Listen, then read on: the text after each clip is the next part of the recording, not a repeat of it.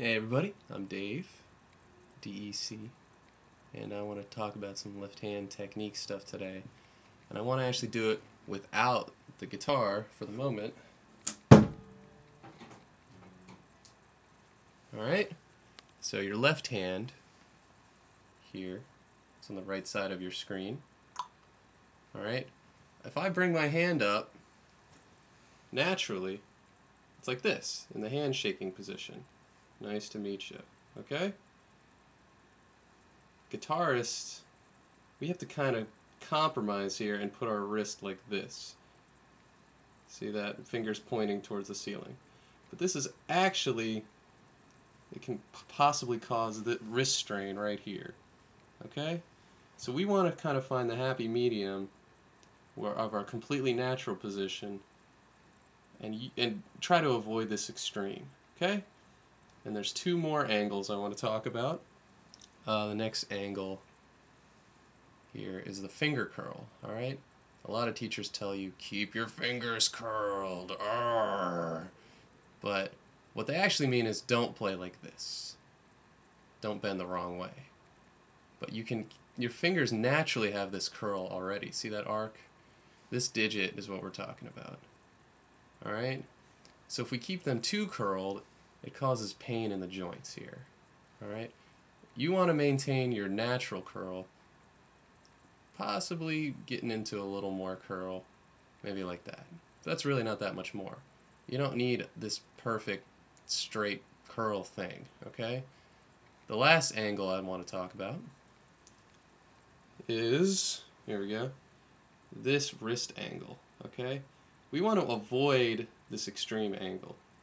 We want something more natural like this. Okay?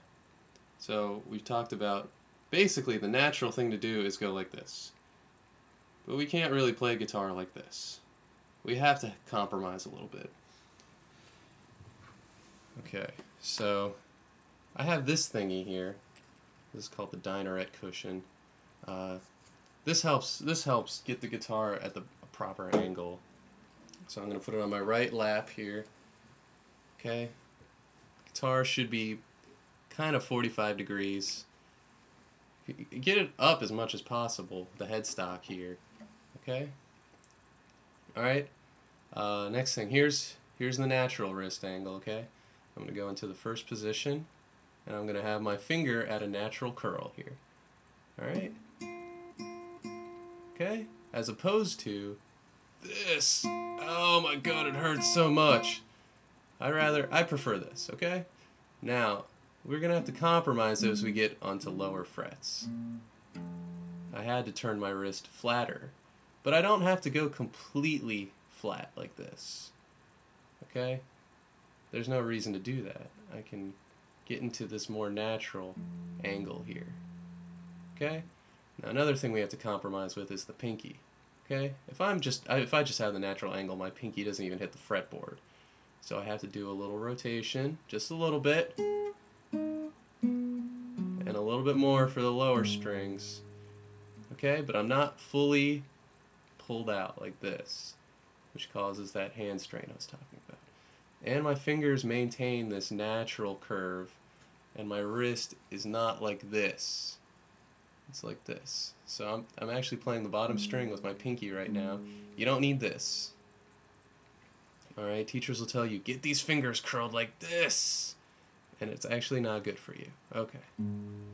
Alright, so I'm going to go into a higher position, kind of play some stuff.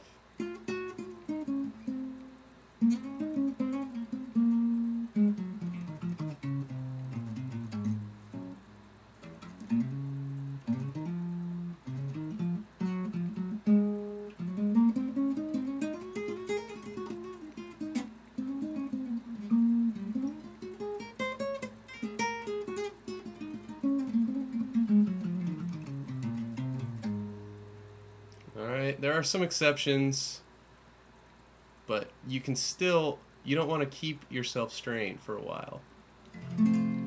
See, bar chords, you can keep your hand out a little bit.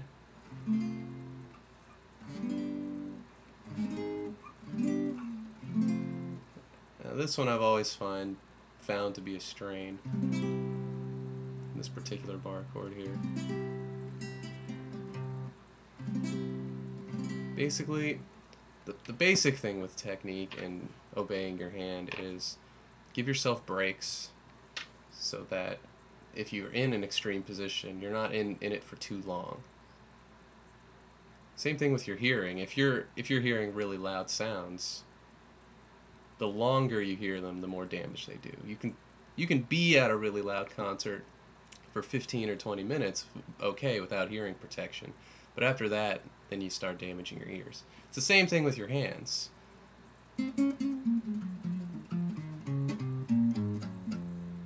Alright? We want to avoid straining ourselves, especially in the lower positions. Okay, hopefully some of that helped, and feel free to leave comments, blah blah blah, and I'll talk to you later.